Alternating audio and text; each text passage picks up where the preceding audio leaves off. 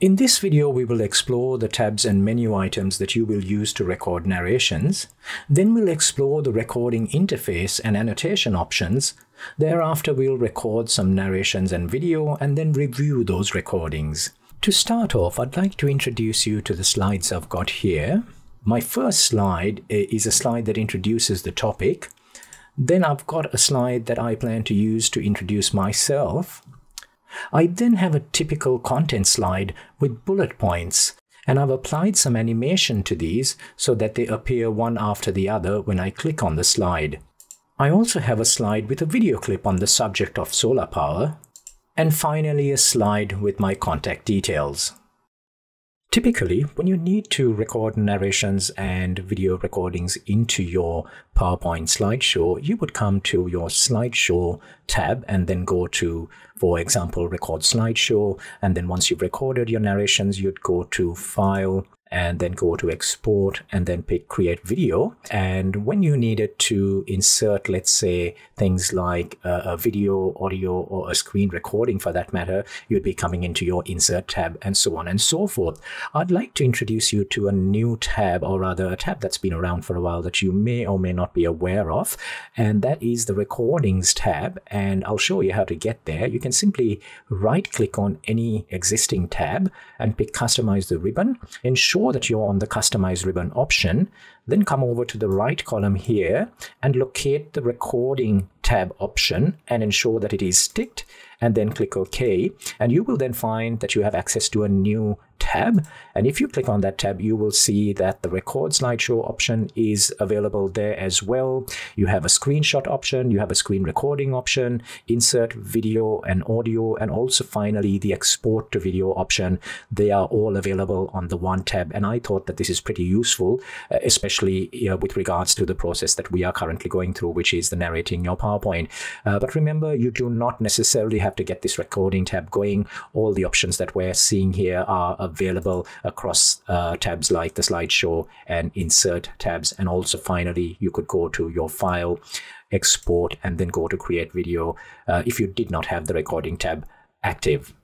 Now let's explore the recording interface.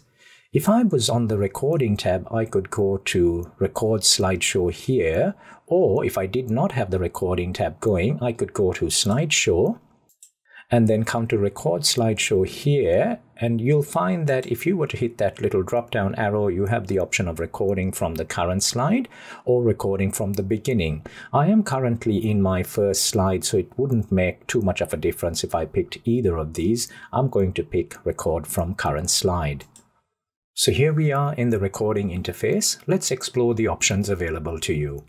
First off, top left, we have the record button. And when you click on this, there will be a countdown that appears in the center of the screen. And when the countdown completes, you can start narrating. Next off, we've got a stop button here, which will obviously stop the recording. Incidentally, when you click on the record button, that changes to a pause button. And then whilst you're recording, if for whatever reason you needed to pause, for example, if you needed to clear your throat, you could hit the pause, do whatever is necessary, and then click the pause again, and your recording will resume from where you stopped. The gap of the pause will not be recorded. So that's a handy feature. Here you have a replay button to review your recordings.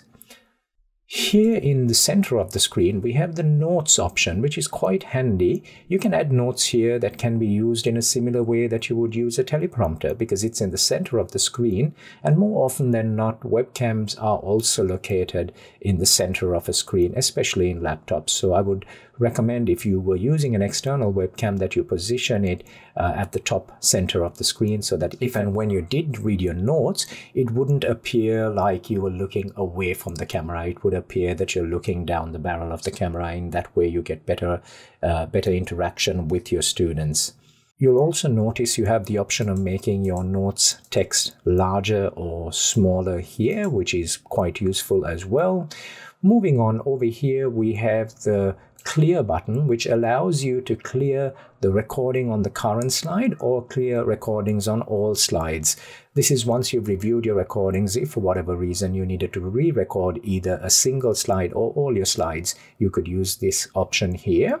Next, we have the multimedia options, this is when you plugged in your microphone. This is where you'd come in to select your microphone and your webcam.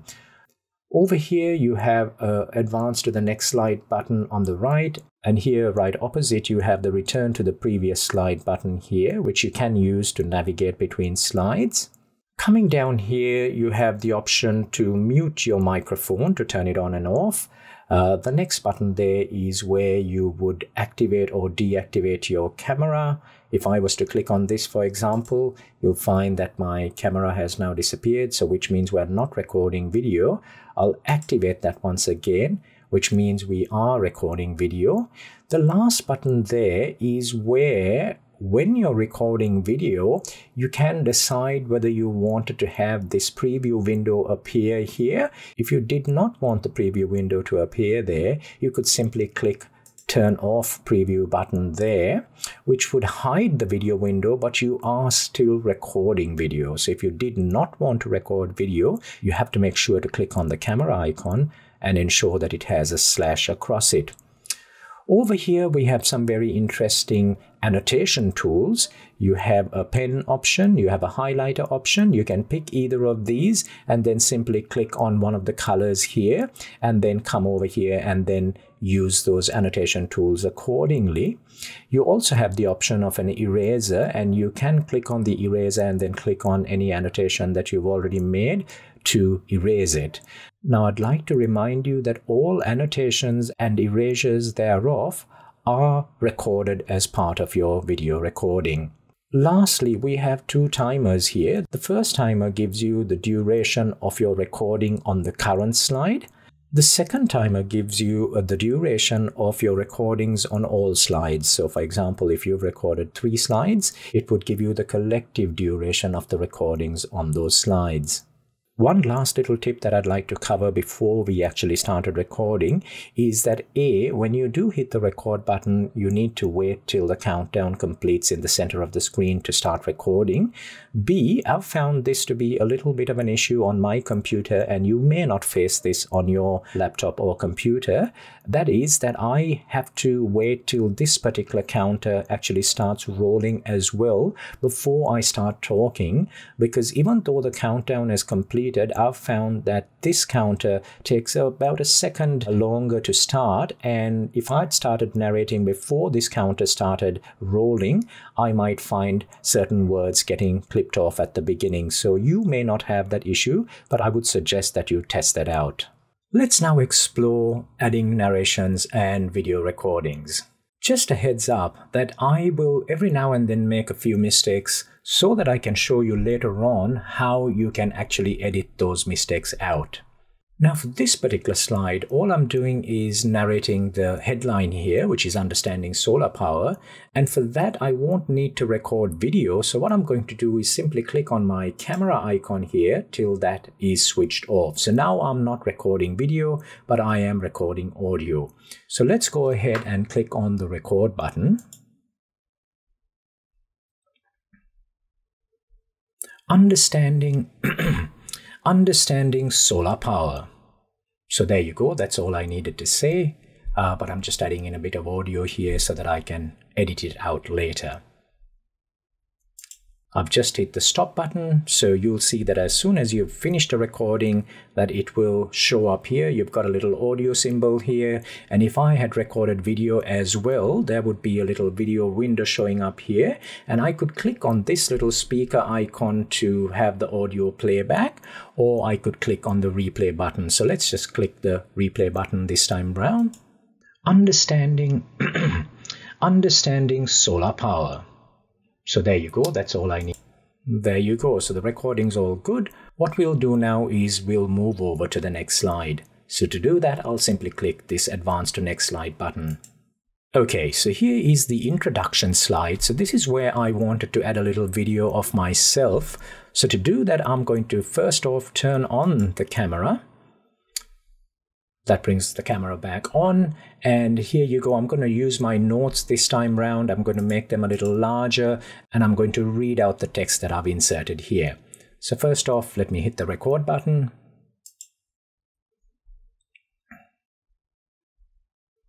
Hi, I'm Kevin, and I'll be your teacher this semester. So if you have any queries, don't hesitate to get in touch with me. There you go. So the recording's done. The recording shows up here. So as I said before, you can hit the replay button or click on the media asset here. Hi, I'm Kevin, and I'll be your teacher this semester. So if you have any queries, don't hesitate to get in touch with me. All good. So we can now move on to the next slide. So just a reminder that this slide has 2 bullet points, and I've added a bit of animation to these bullet points where when I start recording, these 2 bullet points are going to disappear and they'll appear one after the other as I click on the slide. So first off, I don't need video here. I'm going to click on the camera icon to turn my camera off. So I don't have any notes here, so I'm just going to minimize that and then hit the record button. What is solar power? Let's explore this. Energy created by the heat and light of the sun is called solar energy. Now students, I'd like you to make note that it is energy created by the heat and light of the sun that is referred to or called solar energy. Let's move along. Solar power is produced when energy from the sun is converted into electricity or used to heat air, water, or other substances. So there you go for everyone watching. I hope you noticed that I actually reached out for my highlighter tool here, picked a color, and then I reached out and I highlighted heat and light. So we will later on see that that has been recorded as part of my recording. I will now hit the stop button. So that slide's done as well, and there's the little audio speaker icon to indicate that the recording has been successful. I'm not going to review this recording at this stage. I'm simply going to move on to the next slide. In this slide, I don't want to add any narration because there is already a video file there which I want the students to watch as part of this presentation. If you did have any instructions to the students about this video itself, I would recommend that you put those instructions in a previous slide or a subsequent slide, because if you did end up having 2 media assets on the same slide, that could cause some complications when you're exporting it to video. Let's now move on to the last slide. And this slide, I'm not going to add any narration because it's just simply my contact details, and I would prefer to leave it without a narration. So that's it. We've now added narration to the slides that we wanted to add narration to. I'll quickly remind you that if at any stage you wanted to clear any recordings, you can clear recordings on all slides or go back to a particular slide that you wanted to review or redo the narration. You could click the clear button here and pick clear recordings on current slide or clear recordings on all slides. Now you may have noticed that I narrated one slide at a time. That is, I hit the record button, I narrate a slide, and then I hit the stop button, and then I hit the advance to the next slide button, and so on and so forth. But if you preferred, you could actually narrate several slides at a time. That is, I could hit the record button here, narrate this slide, then hit the advance to the next slide button, narrate the next slide, and so on and so forth. And I could continue narrating and recording till I've covered all the slides that I wanted to. There is one important thing to remember though, that is that you must not narrate whilst transitioning to another slide. You must always finish narrating a slide that you're on, hit the advance to the next slide button, and then start narrating again. Because if you did narrate whilst transitioning from one slide to another, there is a good possibility that you will lose parts of your recording. To exit this recording interface, you could simply hit the Escape key or click on the little X top right corner here.